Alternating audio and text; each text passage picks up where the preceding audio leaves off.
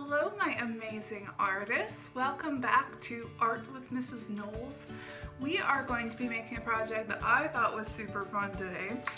We're going to be doing an amazing ice cream sundae. How cool is that? You're going to come up with your own ice cream sundae, whatever you think should be on it or whatever you love. You can see I went a little bit crazy with different kinds of ice cream. But what I'm going to do is show you the basic how to do it, and then you're going to add your own flair and your own creativity to it. Are you ready? Okay. Okay, so you can see my ice cream sundae a little bit more up close now. And you can see I have mine in a bowl, but that's kind of up to you what you do. All different kinds of ice cream. I even added a little cookie, and you know those little rolly things that are like cookies? I added those too. I'm not sure what those are called. All right, let's get started. Put that off to the side.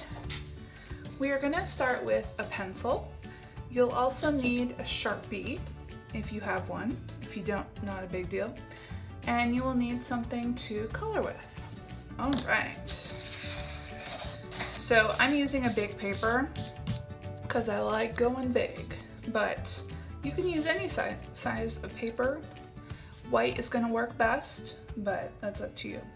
Okay, I'm going to start on the bottom third of my paper, and we're going to make a bowl down here to hold your ice cream. So I'm just going to use my pencil and draw a curved line going all the way across. I'm just going to curve this edge a little bit and come down and come back up. Looks kind of like a smiley face, huh? So this is the bowl part, and I'm going to make a little stand, but you can make yours however you want to. Okay, so now I have the shape of my bowl, right? And we made it curved so that it looks more 3D. So we're showing the art element of form, right? Okay, so once you're done with that part, I'm gonna move my paper up so you can see.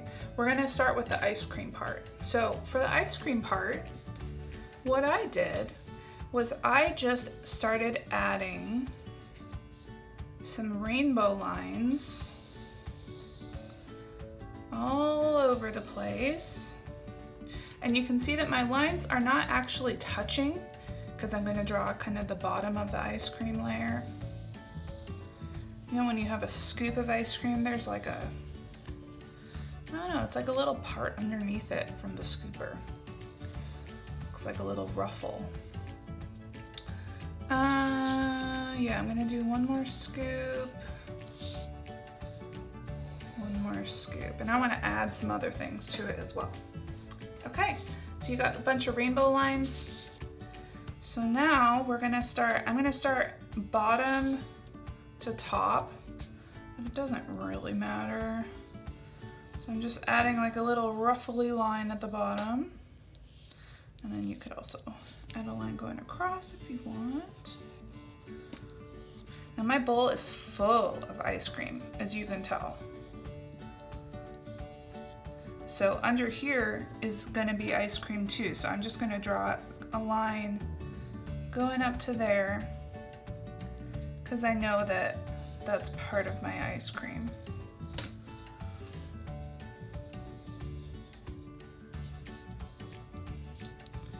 Little lines going across.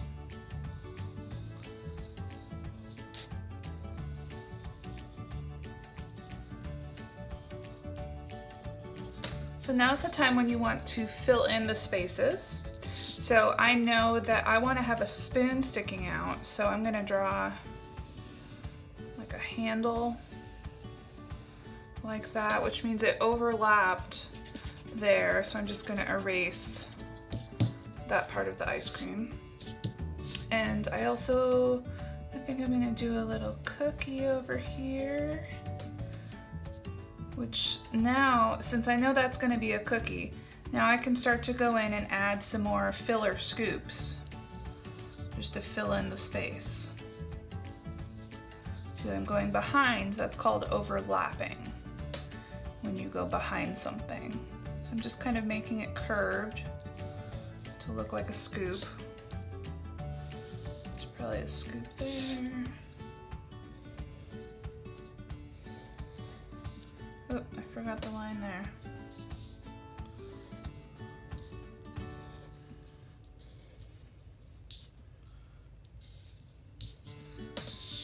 And I think I need something up here.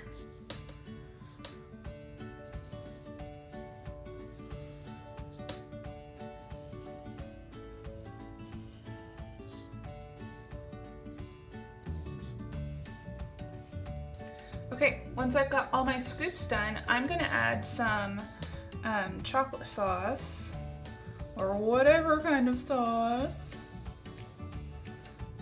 onto here, because ice cream sundaes usually have some kind of chocolate or caramel. So I'm just doing kind of a curved line so it looks like it's melting on the ice cream. Okay. Now is a good time to add any of your extra stuff that you want. Like on my original drawing, I added a few strawberries. You could do some drips of ice cream. So think about that too. Okay, but you should have your basic design done. So now once your basic design is done, you're gonna use your Sharpie and you're just gonna trace all of your lines. All right, I have my Sharpie all traced, I think. So now I am going to erase my pencil lines just to make it look nice and neat. All right, everything is erased so it's nice and neat, and I'm ready to start adding some color. You can color this however you want to, of course. Colored pencils would be great, watercolors, even crayons. Okay, I'm gonna show you a little trick that I found, that if you do not have paint, but you want it to look like you painted, you can use markers. Now they do have to be water soluble markers. That means it might say washable on it. These Mr. Sketch markers are great. They don't say washable, but they work. So what you're gonna do for this is you're gonna choose a color, and then you're just gonna go around the edge of the shape using that color. So I'm going to show you with my bowl first. So down here at my bowl, I'm going to use some blue. It's going to make my bowl kind of look like it's made of glass. And I'm just going to carefully go all the way around my Sharpie. Now Sharpie is a permanent marker, right? So the reason I chose to use Sharpie when I was tracing is because I'm going to add some water to this marker, and because the Sharpie is permanent, it won't move, right? And I'm going to do this bottom part, and I'm also going to put it on these lines that I made, black lines.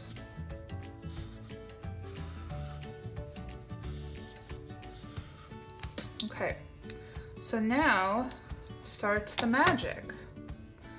I'm gonna take my paintbrush and my water, and just dip your paintbrush in the water, get it very wet, and then you're just gonna start to add water. You see how it's coming out from the marker? Kind of cool, huh? So I'm just painting right over the marker. But I'm also being careful. I don't want the blue to go outside here. So I'm trying to keep the color on the inside of my bowl, not my background. But if you make a mistake and it goes on the background, that's okay, right? We all make mistakes.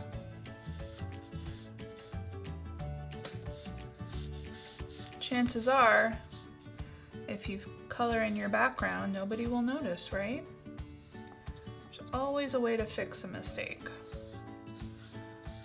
Okay.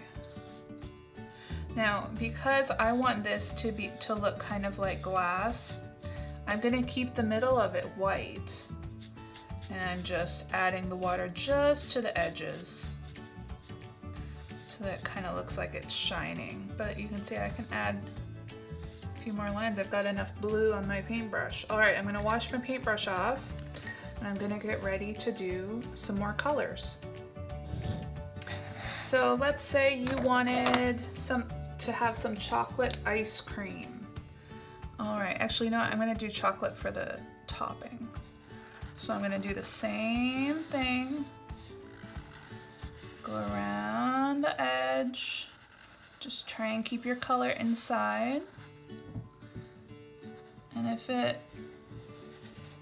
it's not quite perfect, it'll be fine. Nobody will notice, I promise. All right, so since I want this whole thing to look like it's chocolate, I'm gonna wash my brush off, make sure there's no more blue on it. And then I'm gonna start adding some water very carefully. Ooh, look at that color. Now, once in a while, you'll find a color, even though your markers say that they're washable or water soluble, you'll find a color it doesn't work as well for.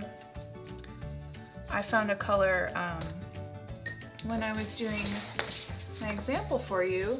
The pink color wasn't working very well for me, so for the pink I just ended up coloring the whole thing with my pink marker because it just did not want to spread. So okay, so there's the two different ways that you can use the water soluble marker, and when you're done it's gonna look something like this. Now you can see after I painted with my marker, I went through, I actually had a white marker and I added where I thought it would be shiny, like on my syrup on top.